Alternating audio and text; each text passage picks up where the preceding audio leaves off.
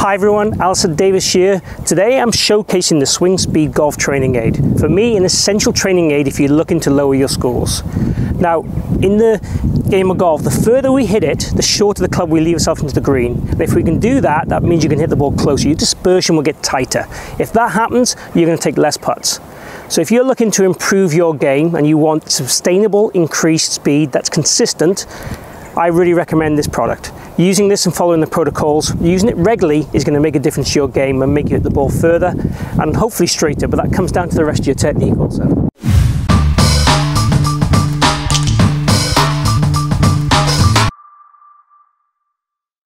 Okay, so the first protocol we would recommend for the first 2 weeks is swinging with the lightest weight, the 100-gram weight, and you're going to swing it as fast as you can, right-handed, then left-handed for 4 reps each. Once you've done that, then you're going to go and do step and hit with the same quantity.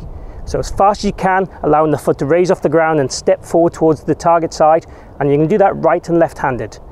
The last bit is going to be swing 5 reps with the normal swings as fast as you can. These protocols are going to help increase your speed, and this is the first 2 weeks protocol. So make sure you check out the next protocol in the series.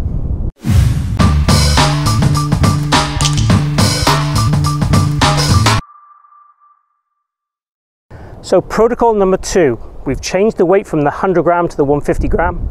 We're going to repeat the same steps, part 1 and part 2, with a heavier weight. So it's getting progressively heavier and progressively harder. We're going to finish off with normal swings with a lighter weight again, looking again for maximum speed. Don't be scared to swing these as fast as you can and losing a little bit of balance. It's all about generating speed. Again, speed is key. Consistent, improved speed.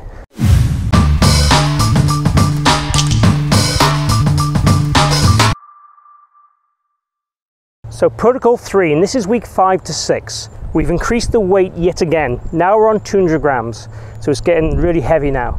Again, it's still light because we're trying to increase speed. So the first 2 steps are exactly the same as we've done throughout. We're doing the opposite swings, right and left-handed. We're doing the step and hits, opposite left and right-handed. And then we're finishing again with the lighter weight, again going for that maximum speed.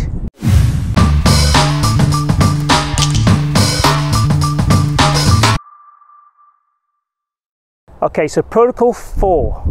Now we're going to be progressive. We're going to start with the lightest weight and do 3 reps, and again opposite sides and step and hit.